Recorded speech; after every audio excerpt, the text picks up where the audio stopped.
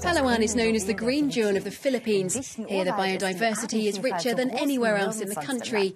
The Filipinos call it their last unexplored paradise. In this edition of Philippine Life, we'll discover the treasures of Palawan, among them a mystical underground river.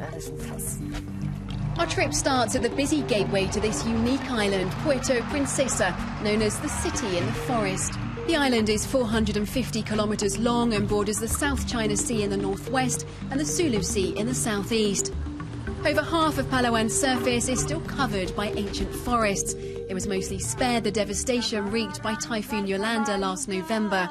One of the island's treasures is the Puerto Princesa Subterranean River National Park. There are mangroves as far as the eye can see.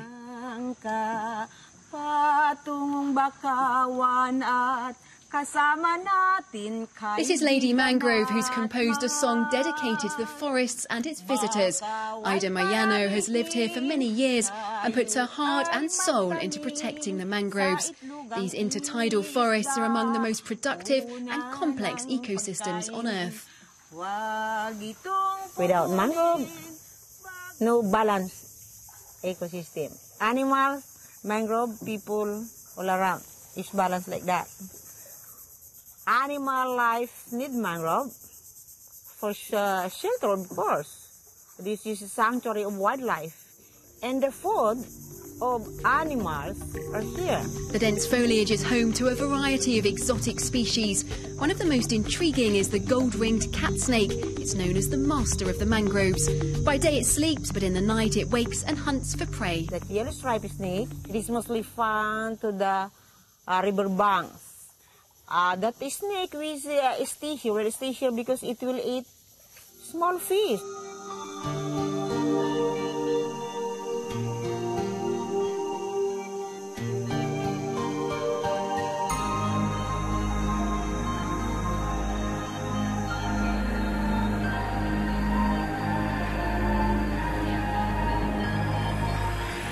A boat ride away lies a place full of history carved out by nature, the world's longest navigable underground river. It's a UNESCO World Heritage Site and now one of the new 7 wonders of nature.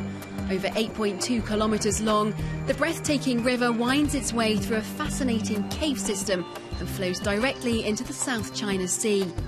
23 million years ago, this unique limestone karst mountain landscape was formed and includes rock formations and stalactite pillars. A variety of species live here. Very common are bats and swiftlets, these birds. But in this cathedral, just right behind us, we found some creepy crawling creature, a big spider. It's tarantula. And we've seen snakes and some scorpions. The ceilings of the caves are teeming with life. Around 40,000 bats live in perfect harmony with thousands of so-called salanganas.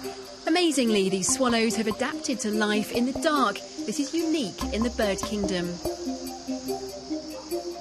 They use echolocation, like the whales, to reach their nest. Those sounds that they make, the waves bounces, and then they find their way to their destination inside and outside the cave. Life inside the caves dates back millions of years. 3 years ago, Italian scientists made a stunning discovery. On the limestone wall, they found the fossil of a sea cow, which is estimated to be 20 million years old. The underground river is a place full of imagination and mystery. Going inside the underground river is like going into another world, another dimension, which you never experienced before. And then coming out is like going back to your own world, which is the reality.